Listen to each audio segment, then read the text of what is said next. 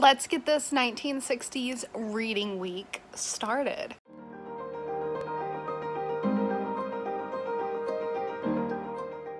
I have a lot of books to read. For a while, I thought I was going to be skipping the 60s because the only books I could find didn't interest me. Some people may freak out about because there's a lot of books that people talk about are literary masterpieces that were made during this time, but they just didn't interest me. I turned that around real quick. I have 7, maybe 8 books now. That's a lot. I kind of got carried away because all the books I was finding were in audiobook form. So I was like, oh yeah, I can do this. And then next thing I know, I have that many books. I do have 1 physical book. There will be some actual reading sequences. I have 4 that I want to read. Like, I need to read those. And if I finish them, then I have the rest to read afterwards. We'll get there when we get there. I am in the middle of 2 books right now, so I'm having to pause reading those. I'm like almost halfway through The Astonishing Color of After, so I'm needing to pause that. And I'm also in the middle of To All the Boys I've Loved Before. And those are both for my Asian readathon. That is during the month of May. Since neither of those were written or set in the 60s, they're on a pause. I think the book I am starting off with is The Road to Woodstock. I need to know more about the infamous Woodstock, because that right there is just the epitome of the 60s. Freaks, looking like they could have been from New York or San Francisco, were scattered among the crowd, but much of the audience looked like straight college kids.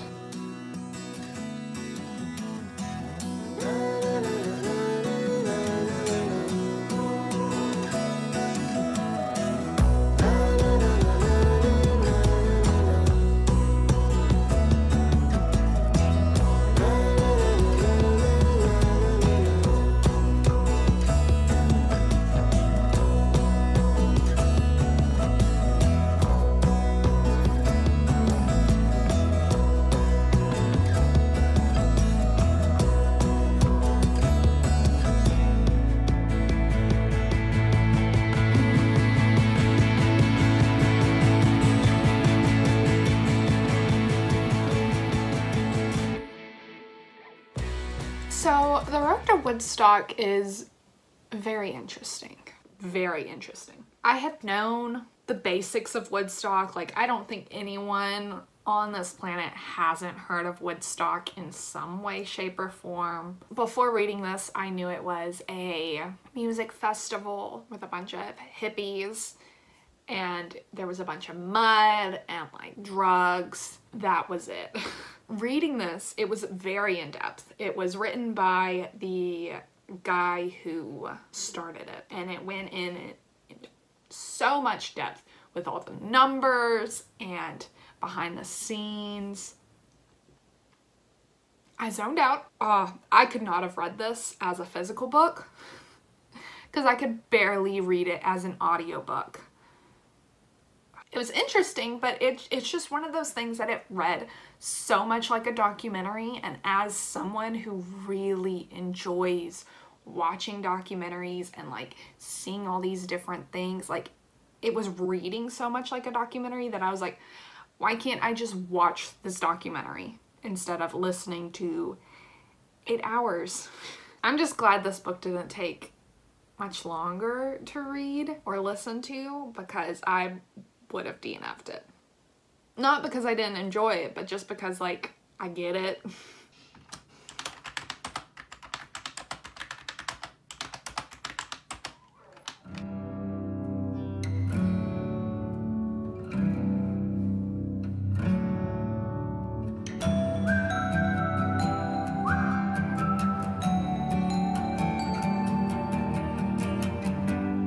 I didn't update any whenever I was reading The Road to Woodstock because there's nothing to update on. Literally had no feelings towards the book. Now I'm going to start 2 more. Yeah, you heard me right, 2 more. I'm gonna start Slaughterhouse 5, which is the only book I have on Kindle, and I'm also going to start another audiobook. Not at the same time. I think the audiobook I'm gonna pick up is A Caribbean Mystery by Agatha Christie. I haven't loved the books I've read from her so far. I've read like 2 of them. The other 2 I read was Hercule Poirot. I'm not saying his name right. They were in his series, so I'm reading one that's not in his series. At least I don't think it is. I think I'm gonna start with Slaughterhouse 5 and do some actual reading.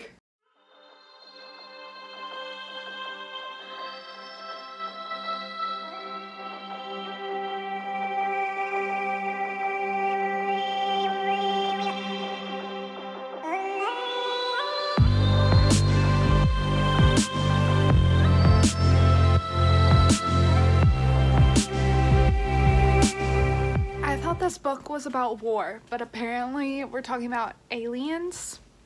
You can't see this. There we go. But apparently what the aliens say makes sense to me. Like, does that make me an alien too? Am I a Tramphalador? Goodness. This book is weird. It's not starting off how I thought it would start off. Hi, baby. Hi. Oh. I am liking this Agatha Christie novel a lot more than the other ones. So maybe it is Poirot. It's French and I'm Southern. But I am liking this one a lot more. I'm finding the mystery interesting. Although I am confused at times because in the beginning I thought she was 19 for some reason. Actually, she's an old lady. And then also a bunch of the men, I'm getting them mixed up too. I'm too lazy to turn on any lights. So I'm sitting here in front of Ted Cooper's tank. It's been a pretty good day. Maybe not as productive as I would have liked, but can't really complain. I'm almost done with the Caribbean Mystery. I don't want anyone to think that I am rushing these stories this week, because I'm not. I am trying to listen to them as thoroughly as I can. I'm not just doing this to add a whole bunch of books to my Goodreads, because I already won my original challenge and I did bump it up to 100, but I don't need to rush. So I'm not doing that. I want to read these books, and I know what I can and can't do when I listen to audiobooks. So I'm just doing those things. But I am almost done, and I don't know if mysteries are just really smart or if I'm just really dumb, because I can never pick up on any clues in these old mysteries, or just any mystery in general. I can pick up on clues in thrillers, but mysteries, I'm in the dark till they explain it word for word. While I was watching the Lizzie McGuire movie,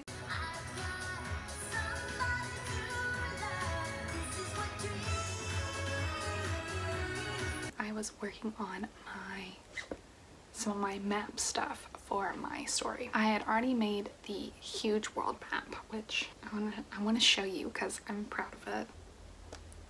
See, this is the main island right here, and then you have up here is where all the criminals and bad guys are, and then the mermaids all live in the water.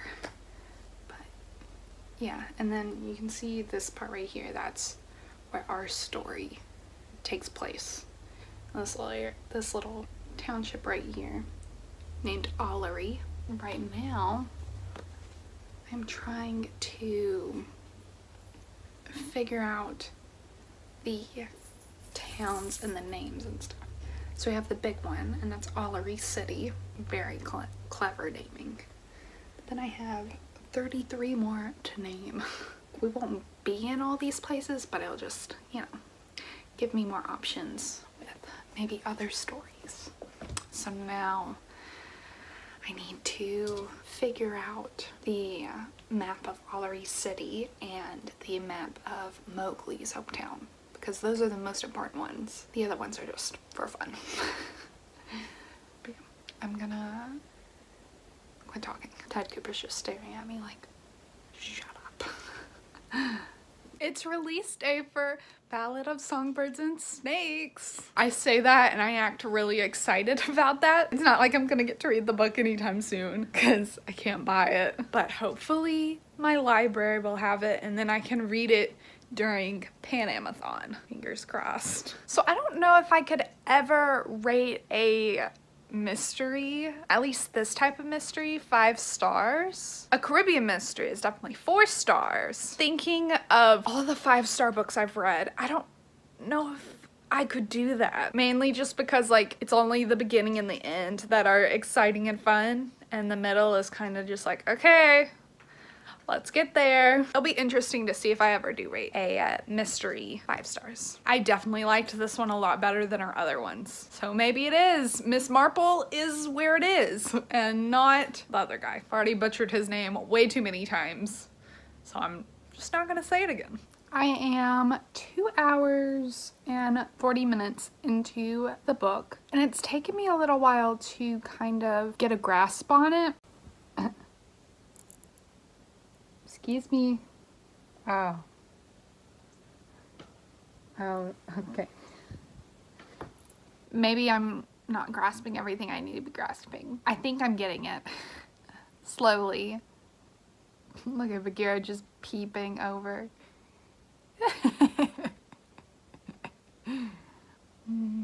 So we are going back and forth between 2 different times when Huey, our main character, is in school up in New York, and when he was down south in Georgia, I think, during a summer. And I think it's him realizing and understanding racism, pretty much, because he is a biracial teen. He's a young boy in the summer timeline, but he's like 14 in the school timeline. And I think that's what's confusing me, is him coming to terms with it, because it's not fully explaining everything that's happening, because he's not understanding everything that's happening around him, and it's him trying to figure it out. And so I think that's why I'm having a hard time fully grasping everything in this novel, because our main character is the one narrating it and he doesn't even know. There's a snail.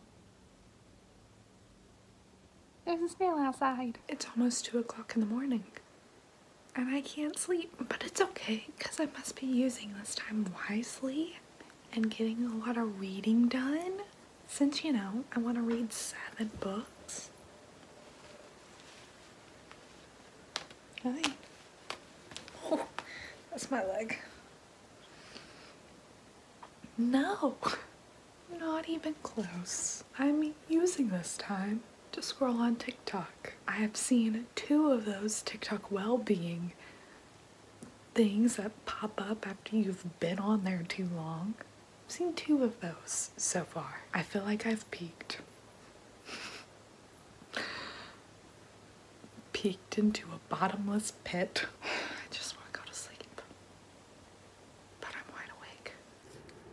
Ow! I just want to show y'all the beautiful morning me. Stop it.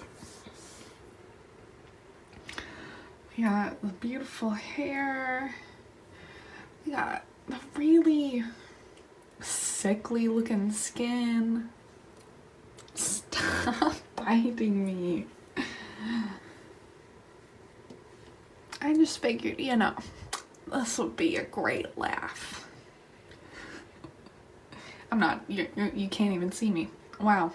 You can also see I'm still really tired.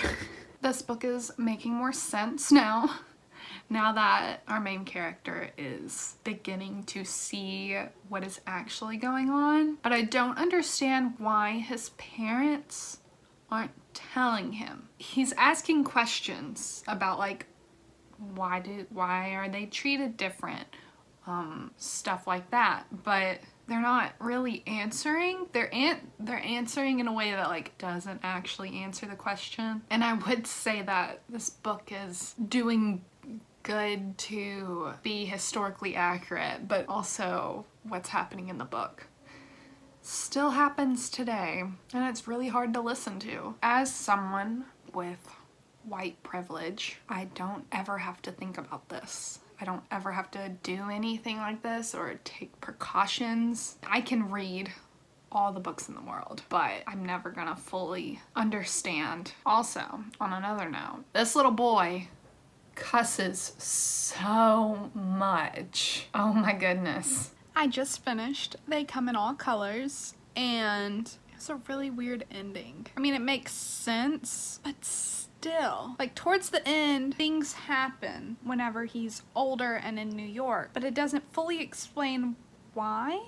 Or if it did, I'm just too dense to understand it. But aside from the confusion and the language, this was a good book. Nothing else to really say on it, right now at least. I definitely need to sit on it, but I'm pretty sure it's a 4-star book. But yeah, while I was finishing it, I was drawing, and hopefully soon I'll be able to have an Etsy up with these types of drawings, and it'll be fun. So I think I'm going to continue drawing, and I'm going to listen to Before We Were Free by Julia Alvarez, because that's the shortest of the next books that I have to listen to. I don't really know what I'm saying. The only important thing about this update is I'm drawing, I've finished a book, and I'm about to start a new one. I enjoy sewing, but I'm still very new at it, so it takes me a lot longer than it probably should to do the things that I'm trying to do. I've been making a rabbit teepee for the rabbits so they can like have a place to hide that looks cute. But while I've been doing that, I've been listening to When We Are Free. I think that's the name of it. But I've been listening to that, and it's really interesting. Like I'm enjoying it a lot. It's probably the book I've enjoyed the most so far. It's sort of a true story, but also not, because the author, she wrote it based off of her family, but it's not like historically accurate in her family's history, but it's based off of things that happened, if that makes sense. But it's really interesting, and it's also narrated by the author, which I always think is so cool in audiobooks. I think I'm halfway through the book, because it was like not that long of a book. I don't know if I'm good at explaining the books I'm reading. I don't know how to talk about it without just saying what happens and what I'm thinking of everything. Or at least that's how I talk about books to Walter, is I tell him everything that's happened and like what I think about it and stuff like that. But I can't really say everything that happens, because then spoilers, and then only people who have read the books would watch the videos, and I don't want to do that. I want to have it to where anyone can watch my videos if they want. Maybe I just need to like really look at how other people talk about the books without like spoiling it. Just need to go to booktube school and study all the other booktubers. Hopefully it'll be a skill that can get better. Same as like reviews. I'm just not good at critically reading, because that's not why I read. I don't read to really analyze what's being said, to pull out things. Like, I mostly read to have fun, to escape, to see different worlds and different perspectives than what I experience. Pick her up. Look. Look. Oh, okay. Okay, fine. I guess it'll just be me then. The mailman's here. Bye. Thank you. Yeah. I finished Before We Were Free. Loved it. Oh my goodness. Such a good book. As I was listening to it and as it was getting closer to the end, she's writing in her journal and we're reading the journal entry and it's like frantic, like, I need to put this out there just in case something happens, blah, blah, blah. And then it just cuts off. And then the audiobook starts playing music.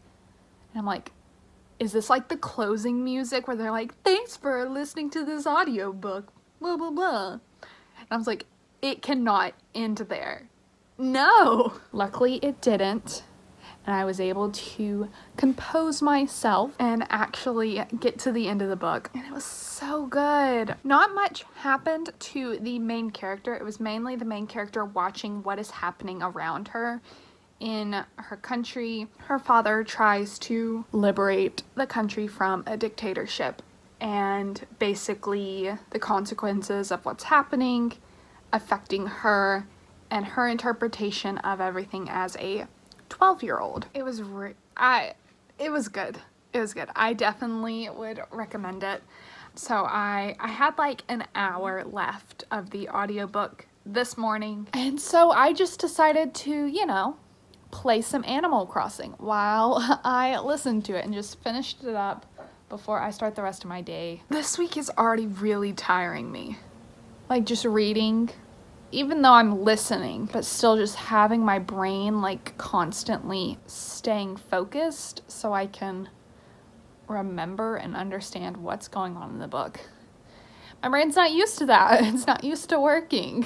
And also because I'm trying to start selling stuff on Etsy and figuring all that out, and then also working on my book, and it's just a lot. I don't know if I want to continue reading 1960s books. If I'm honest, I want to continue listening to All the Boys I Loved Before and reading The Astonishing Color of After. I've enjoyed what I've read with the 1960s and I still want to read the other books, but I don't know if I want to force myself to read them all this week. I feel like I'm failing this vlog if I do just kind of stop right now, but also I don't want to force myself to read. Like that completely contradicts what I'm wanting to do. I don't know. I'll see. But that's the update that I have to give. Say bye to Bagheera. Bye.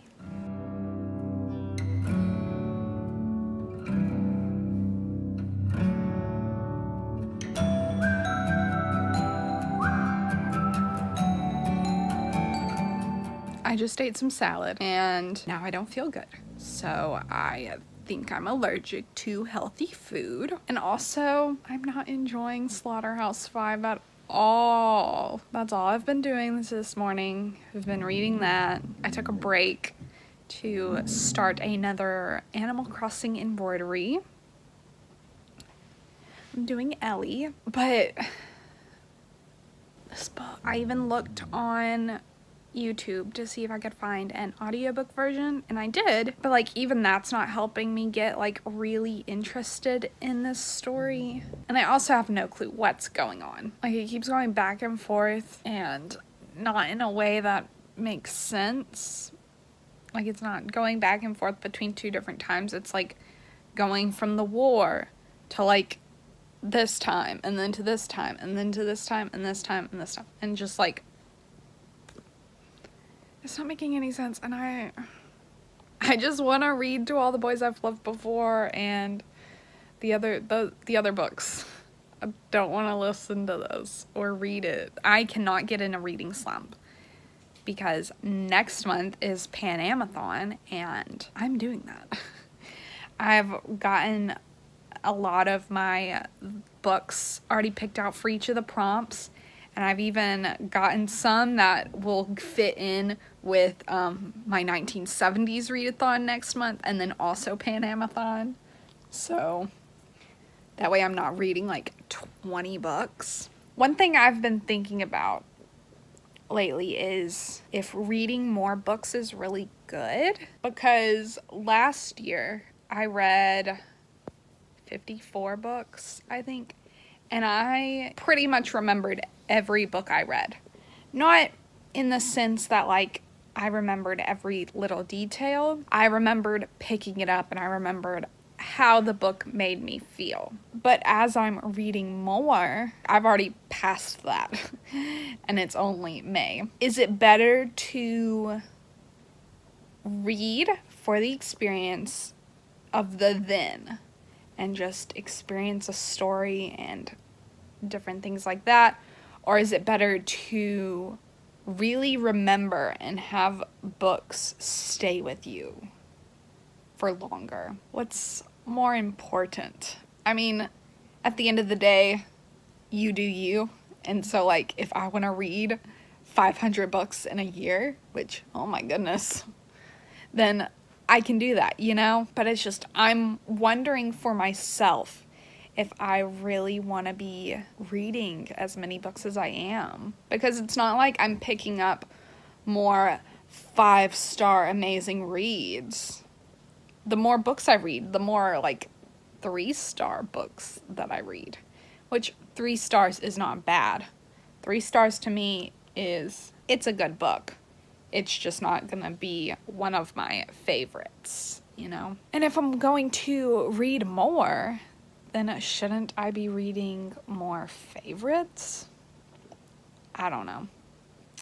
I've just been thinking about that a lot, and maybe y'all can put your opinions down below of what's better, remembering every book you read or just experiencing the book. I think it may be just experiencing the book, because not every book is hard-hitting and thought-provoking. Like, that's not why people write stories. At least that's not why I'm writing stories. I'm writing stories to be entertainment, to allow people to take a break from their lives for a little bit. I was just thinking about that and thought I would share those thoughts while I'm curled up in a ball because of salad. But no, I really do think I'm going to DNF Slaughterhouse 5. Literary people, do not come after me, please. I tried. Now it's time for the wrap-up for this reading week. This is my second time filming this because I didn't like it. And I figured, why not do it outside?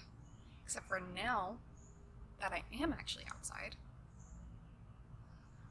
I'm really paranoid that people can hear me. But you know what? It's not like I'm ever going to talk to my neighbors.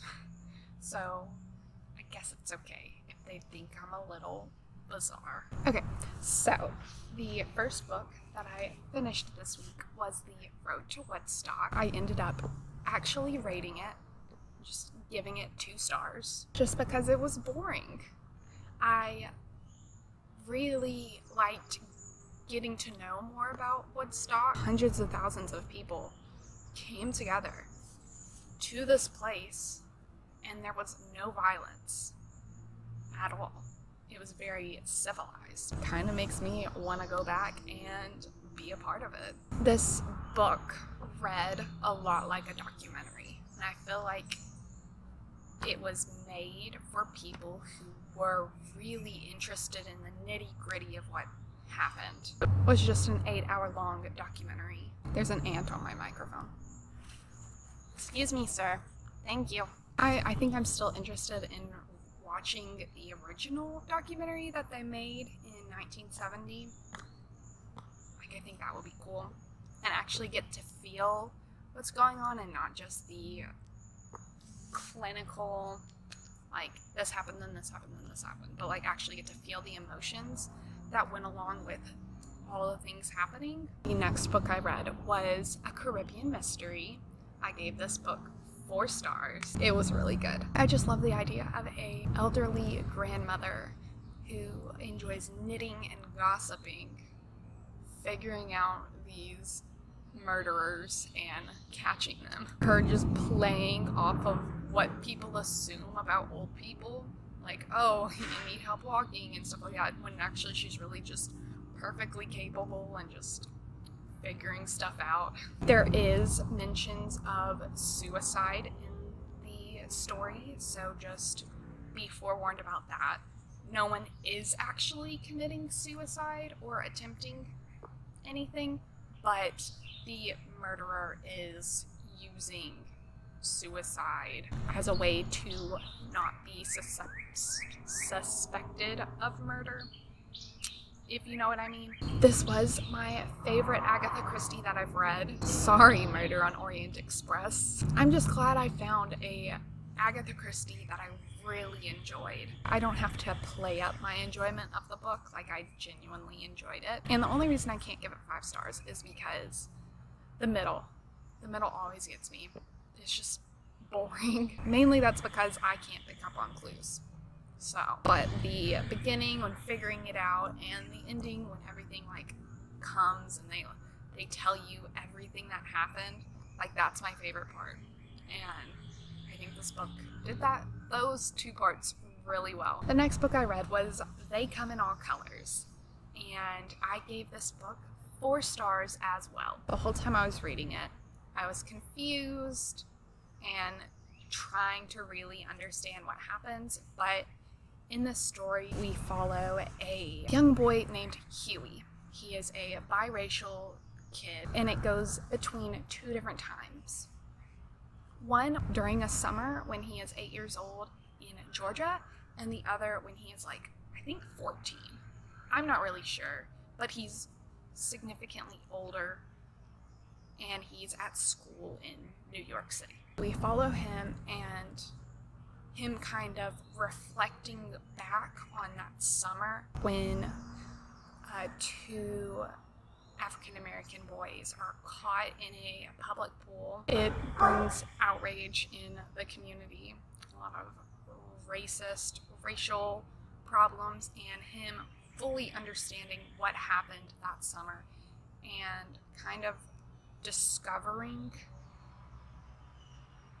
what racism is and how it affects him and just stuff like that. Through the whole book, we're reflecting on his life, but because he is an 8-year-old and he's not being told the full story of everything that's happened, we don't really get the full story of what happens, but as the story goes on, the truth is uncovered and the lies are pushed away.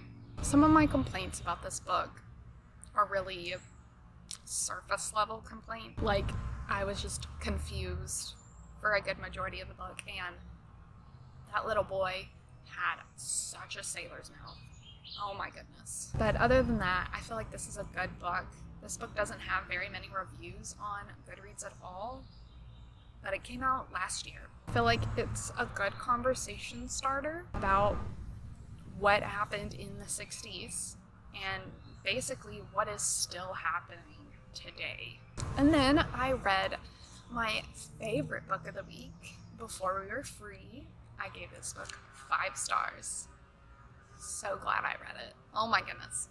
And this is one of those books I wouldn't have picked up if it wasn't for this 1960s readathon. I would have never heard about it. I mainly picked it up because of the cover, and I read like a little bit of the synopsis, like the first 2 sentences, and I was like, sure, let's give this a try. So glad I did. In this book, we follow this 12-year-old girl, and basically she is talking about her life as she lives in the Dominican Republic, I think, living under a dictatorship. Her family having to go into hiding because they took part in it. Her and them trying to become free and live the life that they deserve to have. She doesn't fully understand what's going on, and she's questioning what she thought is not true. Just having to change her perspective of when she thought everything was okay, but actually it's not, and then having to make everything okay. It was really good. It was like talking to a friend. I can't really explain it. It just, even though it was hard to read at times, I think it was so worth it, and just the way that everything was explained and just how things were worded. Nothing was confusing. I understood fully what was going on, even if our main character didn't, which I appreciated. I also liked that it was narrated by the author, and it was her talking about her family's life. And then the last book I ended up DNFing, which was Slaughterhouse 5. I ended up watching a crash course on Slaughterhouse 5, and it makes sense, but I don't regret DNFing it. I was not enjoying that book at all. It's one of those books that a lot of people are forced to read in school. I wasn't, and now I'm glad I wasn't. I wish I could have enjoyed it. Yeah, I was not expecting aliens to pop up in an anti-war book, but they did. But it was still just so convoluted that I couldn't really enjoy any of it. I'm not gonna force myself to read it because it's not for school. I don't have to finish that book, so I'm not going to. So those are all the books I read. I think reading 4 books, I think that's really good. So I'm not complaining at all. I'm so thankful I got my first 5-star of this month, which is really sad actually, because it's almost the end of the month. Have only 1 more week, but still thankful that I have at least 1 5-star. My next readathon will be my 1970s readathon. If you want to participate with me, or if you just want to know in advance when it's coming, it will be in June during this week right here. During that week, I will be reading my 1970 books written or set in the 1970s, and I already have them picked out, and I'm already so excited for all of them. So yeah, thank you so much for watching. I hope you have a great morning or evening whenever you're watching this, and I will see you in the next video. Bye!